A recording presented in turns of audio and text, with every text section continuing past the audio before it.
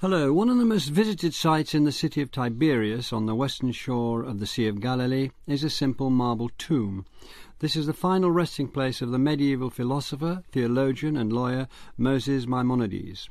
You get some idea of his importance to the history of Jewish scholarship from the Hebrew inscription, which reads, "From Moses to Moses, there arose none like Moses." Today, Maimonides is widely regarded as one of the greatest scholars of the Middle Ages. He spent much of his life in Egypt and was influenced by a rich mix of Jewish, Islamic and ancient Greek thinkers. His authoritative magnum opus on Jewish law remains central to the subject more than 8 centuries on, and his book, The Guide for the Perplexed, is one of the masterpieces of medieval philosophy. With me to discuss the life and work of Maimonides are John Haldane, Professor of Philosophy at the University of St Andrews, Sarah Strumser, Alice and Jack Ormond Professor of Arabic Studies and currently Rector at the Hebrew University of Jerusalem, and Peter Adamson, Professor of Ancient and Medieval Philosophy at King's College London. John Haldane, Maimonides was born in Cordoba in southern Spain around 1135. Could you tell us a bit about the environment? So this is in Andalusia, Muslim Spain. Cordoba is a cultured, affluent city of merchants, learned people and so on. He came from a family that was, we assume, a relatively affluent professional family. His father was both a rabbinical leader, a doctor and so on. And he grew up, for his early years there would have been ones of some leisure and some affluence, as I say. And also the surrounding culture was one of relative toleration. But by about the period of his 9th or 10th, I think he was 9 at the time, there had arisen to the south in Morocco a more aggressive form of Islam. And Andalusia is invaded. The city of Cordoba is itself taken, and this movement, this Almohad movement, really doesn't want to see either Jews or Christians living freely. Under this, they have a slogan: "No synagogue, no church." And so, at that point, he and his family are faced with a choice that actually others had in other circumstances: whether to flee, whether to suffer martyrdom, or whether to convert. And his family flee. Can I just pause for a moment? He came at the end of what I've always thought was a golden age of thought, where you have this, maybe I'm romanticising it, but I go to Cordoba particularly to feel this, that you had the Christianity, Islam and Judaism together in one small place, yes, each with their place of worship, and a sort of ease together, Is that right? I think that is right, yes. I mean, in fact, we may come to this later on. I mean, the history of Jewish philosophy in its first phase is conducted essentially in Islamic lands and then later in Christian lands. And I think it would be fair to say that Jews found it easier under Islam than they found it under Christianity. But notwithstanding these tensions and so on, no, I think it is true. And in fact, it's interesting, in Florence there's a painting in one of the Dominican chapels that shows gathered together in this mural Muslim, Jew and Christian assembled in dialogue. His intellectual context was extremely precocious. He came from a family of scholars. He was taught largely by his father, as we understand it. What would he speak? Did he speak in the prevailing Arabic, or was he bi-trilingual? What was going on? Well, he certainly writes in, I think, what's referred to as Judeo-Arabic, and others may help with this. Judeo-Arabic is... Go on. No, you tell me. Well, as I understand it, it's Arabic. I mean, this is in a written form. It's Arabic using Hebrew lettering. But he would have grown up certainly with Arabic. I don't know to what extent, obviously, with regard to, say, the reading of Scripture and so on, Hebrew would have been used as well. Though, as I recall, only one of his works is actually written in Hebrew. I think the rest are all written in this Judeo-Arabic. But certainly he's growing up in a very cultured environment. As you say, his father's a doctor. He's studying science, which is, at that point is astronomy, optics, logic, some medicine. Later he's going to study medicine more. He's going to practice as a doctor and so on. But very learned. One thing, by the way, that's said of him, which is interesting, because when we get to the guide, is it said that the one thing he didn't like was poetry. And that may be interesting when we discuss his treatment of the language of Scripture later on. But clearly very learned, very cultured, and at ease with the surrounding Islamic environment. And like his near contemporaries, Avicenna and Averroes, a wonderful range: physician, philosopher, linguist. This amazing range. Yes, and there's one anecdote just to throw in here. It's probably not true, but it's said that when he went into a period of exile after Cordoba was taken, that he met Averroes, who I think would have been about 10 years younger than him. I think that probably is apocryphal, but it makes the point that he was at ease with Islamic culture.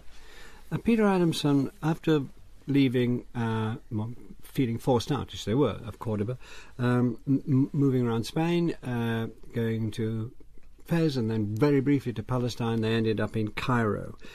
What did they find, this family, in Cairo that meant that he stayed there and stayed there for the rest of his life? Well, as John said, in general, the situation for Jews living in the Islamic world was one of toleration. So what happened to them in Spain with the Almohads was unusual, and they would have found a situation of toleration in Egypt as well. But if they were looking for a nice, boring, calm political situation, they didn't find it, at least not at first. Instead, what happened is that although when they arrived, Egypt was still under the domination of the Fatimid Caliphate, the Fatimids were actually on their last legs. So within a few years, you have a political shift in Egypt. Maimonides and his family actually moved to a city called Fustat, which is sort of a suburb of Cairo. And Cairo had been founded by the Fatimids back in the 10th century. The Fatimids are a Shiite caliphate, and they are one of the main powers in the region at this time. So when they arrive, you've got the Fatimids in Egypt, you've got the Crusaders up in Palestine, and then you have a Sunni force, who we call the Ayyubids. And what happens in the 1160s, and this is the period where we are now, is that the Fatimids basically invite the Ayyubids into Egypt to help them stave off an invasion from the Crusaders. And this leads to good news and bad news for the Fatimids. The good news is that they managed to stave off the Crusaders, and the bad news is that the Ayyubids decide that they don't really want to leave. And the nephew of the invading general, who dies shortly after this battle, is one Salah ad-Din, better known to us as Saladin. And Saladin first becomes the vizier of this nominal Fatimid Caliphate, and then becomes the Sultan of Egypt. That's terrific context. Let's get back to Maimonides. He got there. There's a sufficiently large Jewish community for him to be at ease there, as I understand it. And also, of course, he was perfectly at ease with the scholarship. This was, again, like Baghdad and Cordoba, a city of great scholars and great scholarships. Can you just tell us more about the intellectual environment of Cairo in which he found himself? It must have been congenial. He stayed there until the end of his life. His son then became chief rabbi after him, and his son became chief rabbi after him, and so on. They implanted themselves there very successfully. Yeah, absolutely. And I think there's two sides to this. So first, there's what the Fatimids had already done before he got there. I mean, the Fatimid Caliphate clearly is in decline in this period, but they had created a really impressive intellectual metropolis. They had founded Al-Azhar Mosque and the connected Azhar University, and so there were a lot of books available. It's a very interesting place to be, just like Cordoba. And again, there's no kind of problem being Jewish if you live there. There is, as you just said, there is a community of Jews living there. We're probably talking about thousands of Jews and not tens of thousands of Jews living in Cairo at the time. There is a community that Maimonides can join, but on the other hand, I think that it would be fair to say that when he arrives, he's already a big fish in a small pond, in the sense that his command of the legal tradition and the Talmud, the Mishnah, these texts that we'll be getting on to talking about, is probably greater than that of any other scholar who's there at the time. So he's a big deal when he arrives, at least on the Jewish legal front, if not the philosophical front. But do we have, as we had in Cordoba and as we know about in Baghdad, do we have this swirl of scholars, the Arabic scholars, the translations from Greek into Arabic being widely distributed, new developments in philosophy, Arabic, and sciences, and so on? Is that going on in Cairo? Yeah, I think to some extent. I mean, I think that certainly for Maimonides himself, the Jewish community would have been the most important thing. It's possible that he was influenced by some of the ideas that come through the Shiite Fatimid tradition, this kind of Shiism called Ismailism. But I think equally important, and this is actually something Sarah has stressed a lot in her work, is that being in Cairo puts Maimonides in the center of this sort of Mediterranean culture. And we know from epistles that still exist that he exchanged correspondence with people all over the Muslim world and beyond. So Baghdad, Yemen, also in southern France, all over Egypt, sometimes on legal issues, but also on a wide range of other issues, including philosophy. So being in Cairo really puts him, as it were, at a center, if not the center, of this kind of pan-Mediterranean intellectual culture. Sarah Strumza, not long after they arrived in Cairo, his brother, David, who was the keeper of the family treasure, was drowned at sea with the family treasure. What happened to Maimonides as a result of that?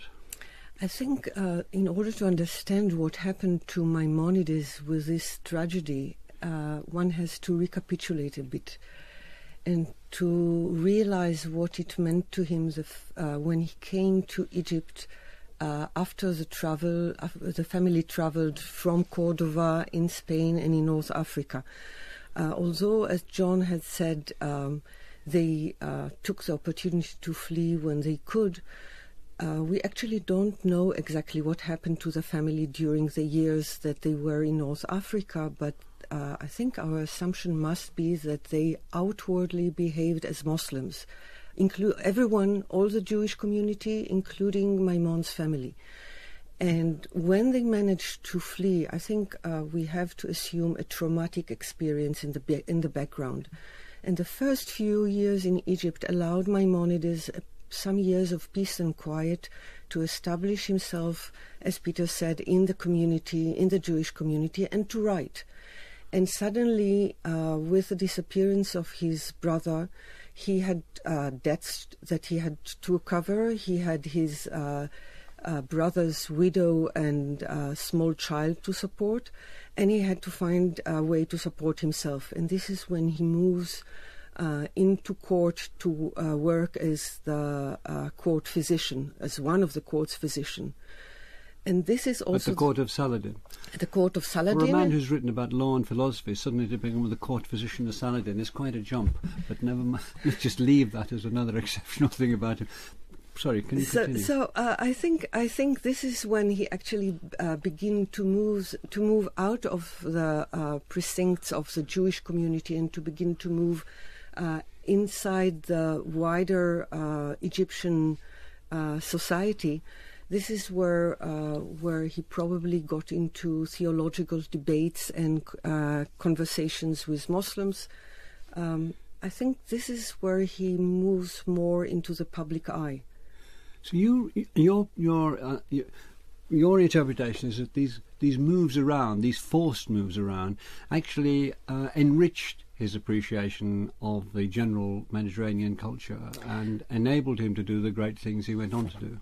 I think so. Maimonides is a complicated person, and he tells us that when his brother drowned, he experienced a year of real depression. But he comes out of these traumatic experiences, as you say, enriched and able to cope with the more nuanced experience of human life, and this finds its way into his writings.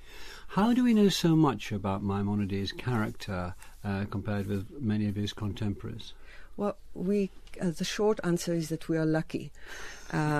Maimonides lived most of his adult life and in Egypt, and in Egypt we are fortunate to have a thing which is the closest we get to having an archive of documents from this period.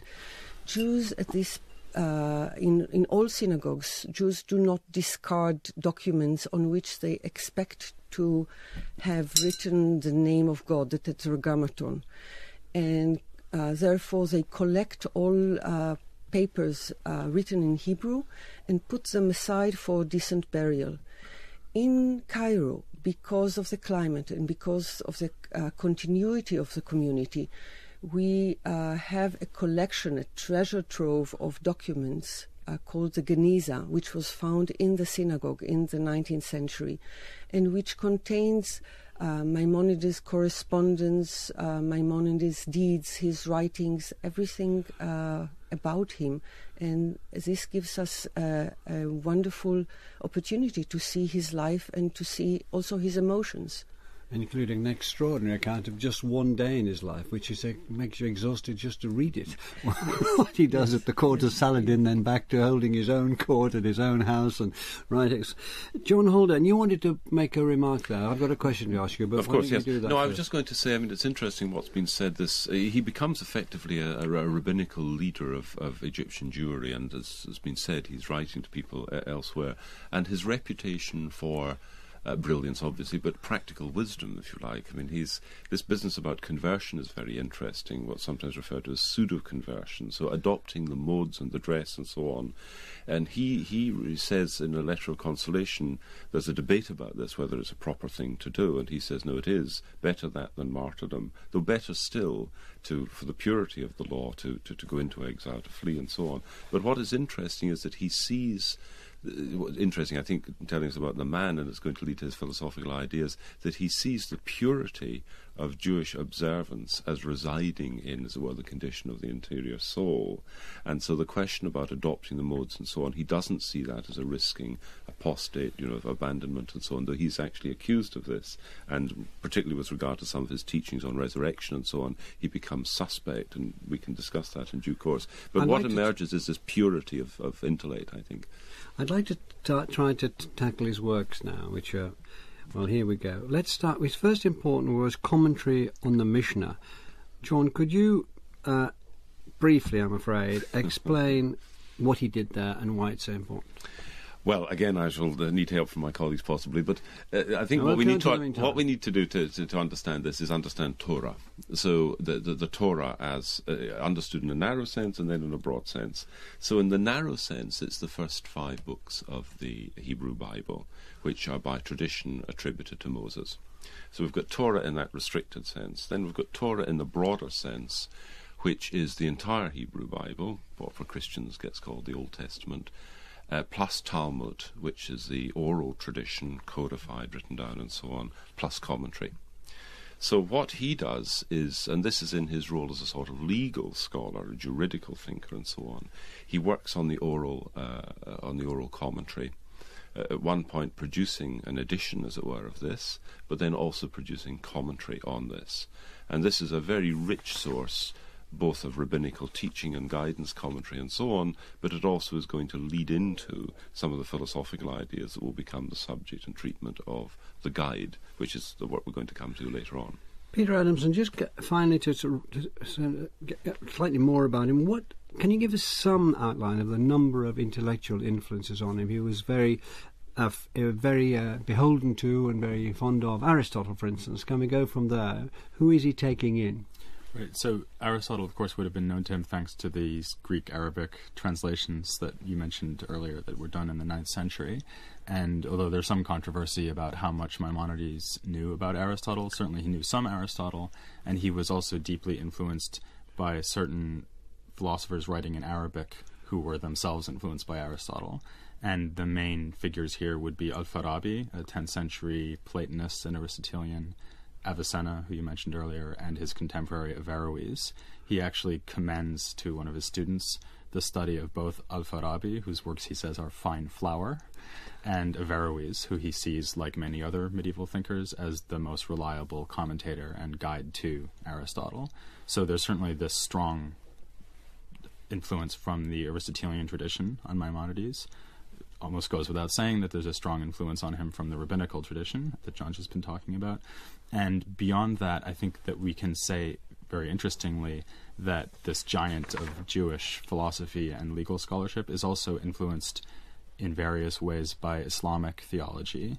So he, first of all, talks pretty extensively about the schools of speculative theology in Islam, which are known as kalam, which means word, or ilm al-kalam, the science of the word. He's actually very critical of them. He doesn't like the fact that they present this world which is not amenable to rational analysis because God can effectively do whatever he wants. So God could turn you into a frog and then turn you back again. There's nothing impossible about that.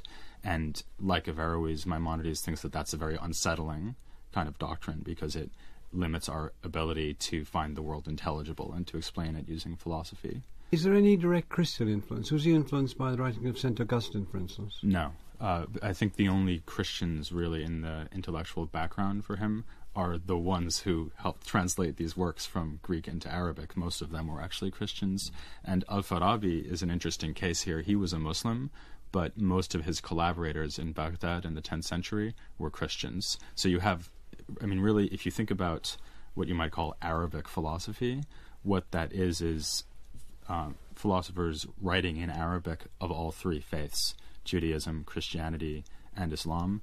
And there's actually a case where one of Farabi's students had a philosophical correspondence with a Jewish philosopher in the 10th century. So that just goes to show you how ecumenical the enterprise was. Says Rumza, he followed his commentary on the Mishnah with the Mishneh Torah, which I'm told, which you have said in your notes, is extremely important. Can you introduce us to that?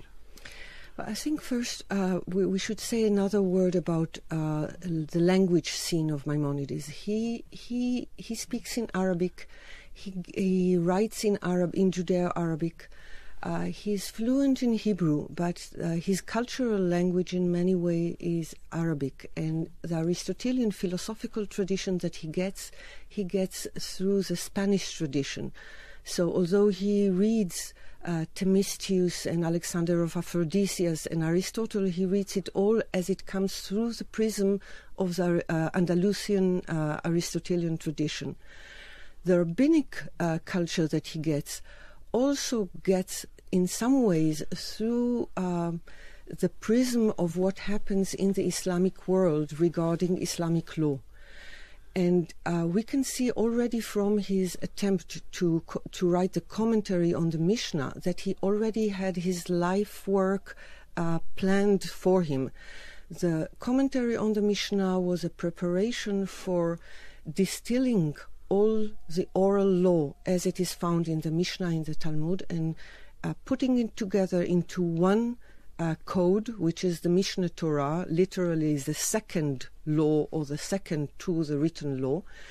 And as he himself tells us in the introduction to Mishneh Torah, his intention was to write a concise code, not really a vademecum, but something that would be concise enough, which will put together all the traditions, cut through all the accumulated debates and disagreements and diversity of opinions, and present in Hebrew, in Mishnaic Hebrew, the end result. What is the law regarding every single matter? Can you just be specific once or twice for our listeners as to what he's distilling? And I mean, it's a massive project. It's an extraordinary thing to do. And given what he did in order to live a life as chief rabbi and at the court of Saladin, goodness knows where he found all that time to do all that work. But still he did. That's neither here nor there. So just give us some examples. When you say all the laws, you talk about the laws of eating and the laws about burial. Is that what we're talking about? We are talking about things from the first prayer that you say in the morning to the prayer that you say over the dead, and to the laws of what will happen when the third temple is built, and laws of sacrifices which were as relevant then as they are today, which means completely irrelevant. The book was meant to present everything that either the written law, the Torah, or the oral law ever discussed, and to present the legal decision about it. Now, in Jewish tradition, as in Islamic tradition, before getting to the actual legal decision, rabbis would first of all go through all the accumulated literature, starting from the Bible, going through the commentaries, the Mishnah, the Talmud, present various opinions, and then perhaps come to a decision. Whereas Maimonides says this is a waste of time. You can learn it in order to sharpen your brain, but this is not what you were made to be. As a person, as a Jew, you were made to get to behave correctly, which is what the law is for, and then to think and to sharpen your brain in order to get to intellectual achievements. John Haldane. Well, it's right to press a matter of detail, but it's also, I think, useful if we sort of draw back and try and get a broader picture of the ideas here. I think, really, in a way, he's looking in two directions, one to Judaism and the other one to philosophy. With regard to Judaism, what I think he takes, as other Jews did, is the idea that this people is the unique possessor of a revelation from God, and that what that gives them in Torah is a sacred history, an account of origination and development and so on, law, and a covenant, that they are covenanted God, they stand in this special relationship to God. Now, all of that he's very respectful of. With regard to Jewish, what's philosophical thought, you mentioned Kalam earlier on, I think with regard to Kalam, he's not that impressed at all by it, and for the reason given that if on the Kalam view, for example, God can recreate the world from one moment to the next, so there's no intelligibility in the world itself. Reason cannot understand the world, it's just a flux and so on. I mean, if there is order, it's just because God has chosen for the time being to continue as at present. But what he's looking for is a way of understanding reality, not just the question of what has been given in Revelation, but in the broader sense. And there he's looking to these two sources, Greek philosophy in one way or another. You asked earlier on about was he influenced by Christian writing. No, but some of the great Christian writers, such as Augustine and he, are commonly influenced by this Neoplatonic tradition, which is a very strong intellectual tradition. So there's Neoplatonism on the one hand, Aristotelianism on the other hand. Aristotelianism is very naturalistic, Neoplatonism is very speculative and has a rather complex theory of the emanations in one thing and another, but these two influences are very strong upon him, and his attitude, I think, to Judaism is more with regard to questions like law, revelation, preserving the sense of covenant and so on. Peter Adamson, you wanted to come in, and can I press you just to talk a bit more about how Maimonides' personal philosophy is emerging? Yeah, well, in a way, that's what I wanted to say anyway, because I think this issue about philosophy and the law is really embodied in what we find when we open the Mishneh Torah, which is this section called the Book of Knowledge, which he presents as a kind of set of foundations of the law. And rather surprisingly, perhaps, a lot of this consists of a kind of resume of Aristotelian philosophy. So he goes through Aristotle's cosmology, he goes through Aristotle's theory of the four elements, he goes through Aristotle's ethics, and he presents, for example, the virtues as the golden mean, right? So courage is the mean between cowardice and recklessness. He doesn't slavishly follow Aristotle by any means. So, for example, he says that on some points you want to adopt the extreme rather than the mean.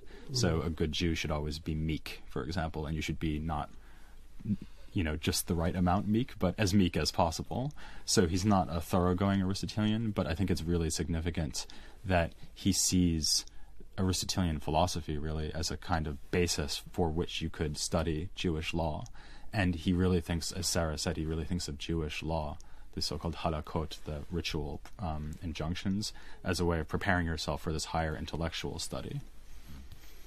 I think we should distinguish two tracks that Maimonides tries to present. One is for the nation, how do you build a righteous nation? And for that, the Mishneh Torah presents the code. How do you build a society of people who would be righteous and lead in the right direction? But there is also the way that the individual can take. And for the individuals, there might be other ways.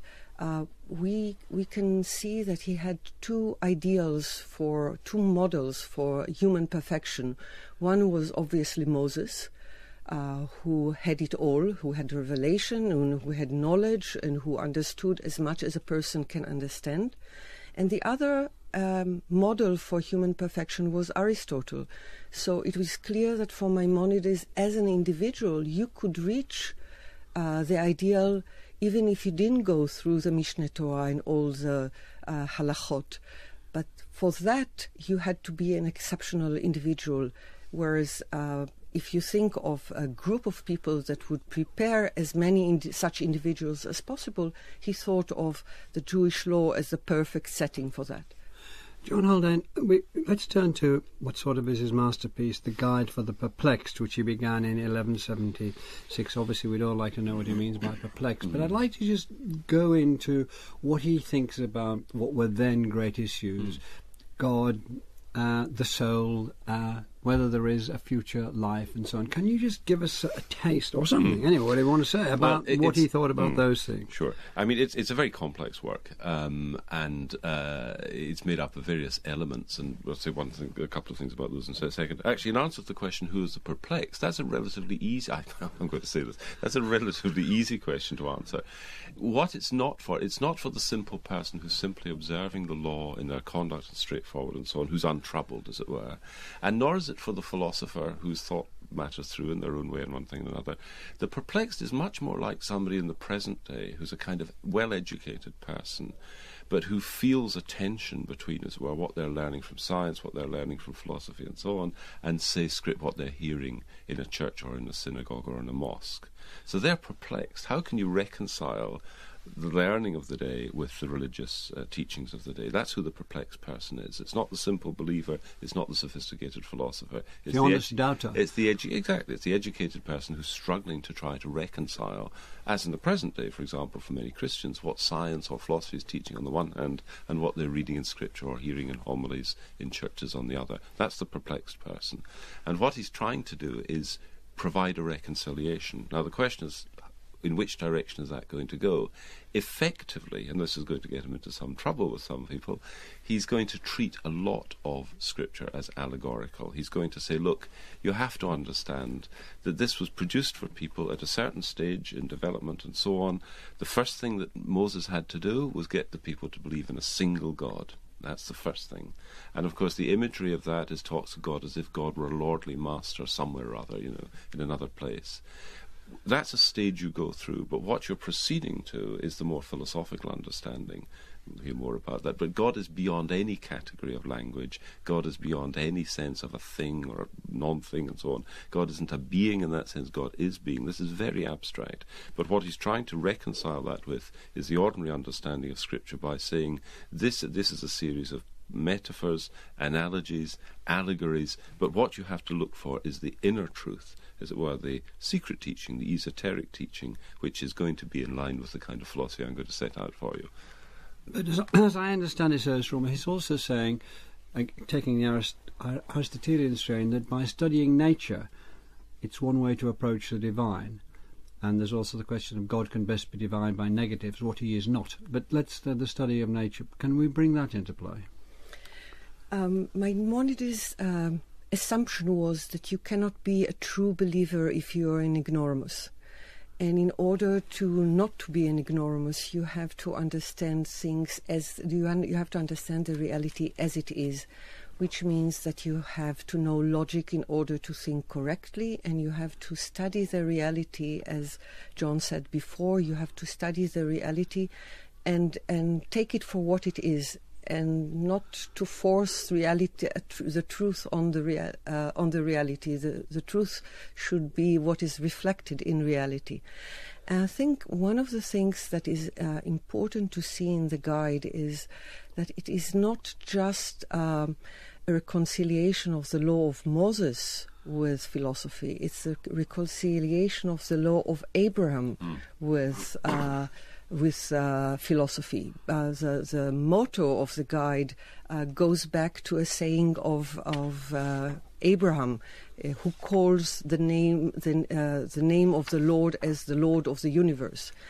And what Maimonides tries to show, that if you study the reality of the world, you'll get away from pagan superstitious beliefs, the ones that were around Abraham when Abraham began to study the world, and you will get to understand that there is a single God which you cannot really perceive. You can only get closer to him by understanding what he is not. Peter Adamson, can you tell us, briefly I'm afraid, what is meant by negative theology, to follow on from what Sarah's been saying? Well, negative theology is basically just the view that you can't say anything about God, and perhaps you can't think anything about God either. And this is a long tradition which runs back to the Greeks, to the Neoplatonists who have already been mentioned. It's also something you find the Almohads saying, and this is a quite interesting possibility, that Maimonides, despite his traumatic experiences with the Almohads, may have been in agreement with them about this point and maybe even influenced. But Maimonides does take this in a new direction. First of all, he takes an unusually rigorous line, so he really thinks you can't say anything true about God. You cannot say anything positively about God and have it come out true. That would be misleading. The reason it would be misleading is that it would put God on a par with us or other created things. So, for example, Sarah and John know a lot about Maimonides, so they're knowing, right? But you cannot say that God is knowing, because then you'd be putting God on a par with John and Sarah, right? You're not allowed to do that. What he says, therefore, is that you should interpret everything it says in Scripture about God in one of three ways, either just allegorically or symbolically, as a concealed negation. So if it says that God is knowing, you take that to mean that he is not ignorant. In other words, he doesn't lack knowledge that we might have. Or you take it as to be what he calls an attribute of action. And what that means is something's an attribute of action if it refers to things that God does in the world. And although it might sound like you're then saying something about God, right? God is providential, that means that he ordered the world well. That sounds like you're talking about God, but actually you're not really, because what you're doing is talking about the world. You're saying the world is providentially ordered, it's well designed. It's actually a statement about the world. That's why it's true. It's not a statement about God. John Holden, can you tell us what for you is the philosophical or thought most crucial philosophical centre of the Guide to the Perplexed? Guide for the Perplexed. Yes, I think it is this way of elaborating a philosophical theology, if you like. One thing I would just emphasise, because I think in the Christian world people really lose sight of this, what Judaism is attached to all the way through and remains attached to, and what from the point of view of Judaism makes Christianity in some respects abhorrent, is monotheism. It is the whole richness of the Jewish people is that they passed from the phase of polytheism of the people who surrounded them to belief in a single deity and an all-powerful and transcendent deity. And say Christianity, for example, when it introduces Trinity, it looks like it's breaking up the unity of God. So what Moses Maimonides is doing all the time is emphasizing the transcendence of God as the ground of being, the ground of knowledge. God's knowledge is the same as reality. And here's the thought: what we are to do, how we are to perfect ourselves. We are made images of God. We have intellect, we have will. We are to engage in this imitatio Dei, this imitation of the divine, by becoming, to the extent that we can, God-like, by transforming the world that God has expressed out of his nature back into mind through our knowledge of it. So the world is a creation out of mind, and it's a reception into mind. And I think that's a fantastic and enduring contribution. I mean, it's not unique to him. He's drawing in part on Aristotle there. But I think that idea that we come to perfection in understanding the reality that surrounds us is a very powerful and enduring idea, though it leaves the question, what is to be said of the humble who are incapable of that? And that is a problem, I think. Sarah Strumza, is there a sense in which the mind is the soul in Maimonides? Only when he speaks to the multitudes. When he speaks to the initiate, he always distinguishes between the soul and the upper part of the soul, which is the intellect. And for him, the whole purpose of human existence is the perfection of the intellect, not just the soul. The soul is a complicated entity. It has baser parts, and these are the parts that we have to feed and that we have to take care of, but these are not the parts that of which we as human beings should be proud. The parts that make the part of the soul that makes us really what we are, humans, is the intellect. Peter Adamson, how widely was he read in his time, briefly, and what about future generations? How did his work percolate through the centuries? Well, I mean, the guide was written fairly late in his work, late in his life, rather, and so I think during his own life, probably his rabbinical works are the most widely read. But it becomes very widely read very quickly late in his life, and at the time of his death, in the same year of his death, it was translated into Hebrew by Samuel ibn Tibon in southern France, and that puts it in front of a wider readership, and it becomes controversial very quickly. I think if you think about what Maimonides is doing in the guide, he's always treading this line between saying what reason can do and what it can't do. So can we figure out whether the world is eternal? I've got to move to his influence now. Right. And so what happens is that some people say, okay, we like the rationalist aspect of Maimonides, but we want to take it even further. And other people say that we think Maimonides has gone too far, and in fact his works were burned in France in the 1230s because rabbis asked the Dominicans to burn them because they thought he was being too radical, too Aristotelian, as it were. John, could you take on who he influenced and how? Yes. It was also translated into Latin. I can't remember exactly when that is, but not around that time. He does have an influence on Christian writers. Thomas Aquinas. You could think of Aquinas standing to Christianity as Maimonides stands to Judaism, I think. And I mean, there's this giant figure who's producing this somatic integration of every aspect and so on. Aquinas refers to him, Rabbi Moses. He refers to him in relation to the question of the eternity of the world and creation and so on. He also refers, and indeed defers to some extent, to him over this question of negative theology. So he does enter into the broader bloodstream, and it has to be said at this point, medieval philosophy within the Islamic and Jewish worlds, this is a big issue, are beginning to come to an end, and where the baton that is handed on into the Christian world. So his legacy, in an odd sort of way, is going to be its influence on some of the ideas of some Christian thinkers, until his recovery, but later on by Jews. Sarah, how does he stand in contemporary Jewish thought? Well, he achieved, when he called his book The Second to the Law, he wanted to canonize his book, and I think he achieved that. He became part of the canon in the sense that you cannot discard it. You can interpret it away, but you cannot discard it. So people read the Mishneh Torah, people read it as if it's really the second to the law. People, as you mentioned in the beginning of your work, come up to Tiberias. I think if he is buried there, he would turn in his grave. But people think of him as the topmost Jewish thinker. Well, thank you very much indeed, Sarah Strumser, John Haldane, Peter Adamson.